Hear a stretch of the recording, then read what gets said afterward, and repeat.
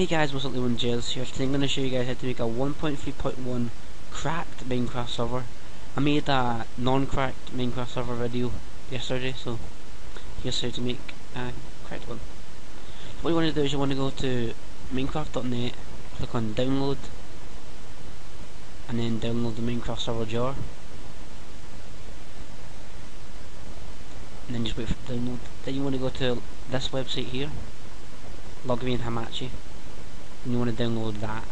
I already have it downloaded, so you want to go to your desktop and you want to make a new a new folder called, just call it Minecraft 1.3.1 server.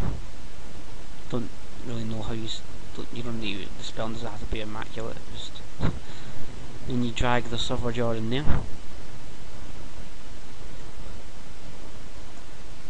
You don't have to rename it. I'm renaming it because I already did this before, so just take away the one. There we go. And then what you want to do now is you want to download Hamachi.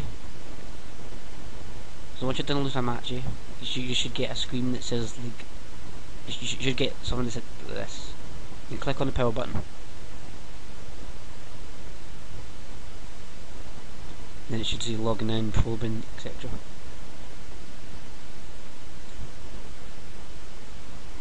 Then synchronizing, there you go.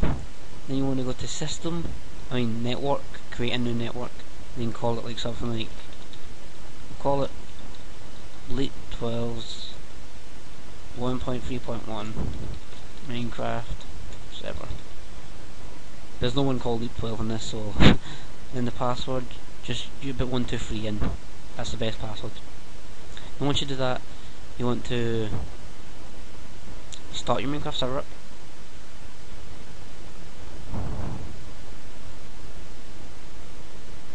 And then you just have to wait.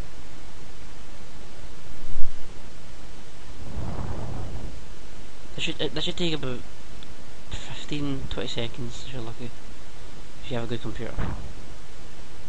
And then once that's done, if you want people to join, you're gonna have to give them your server name.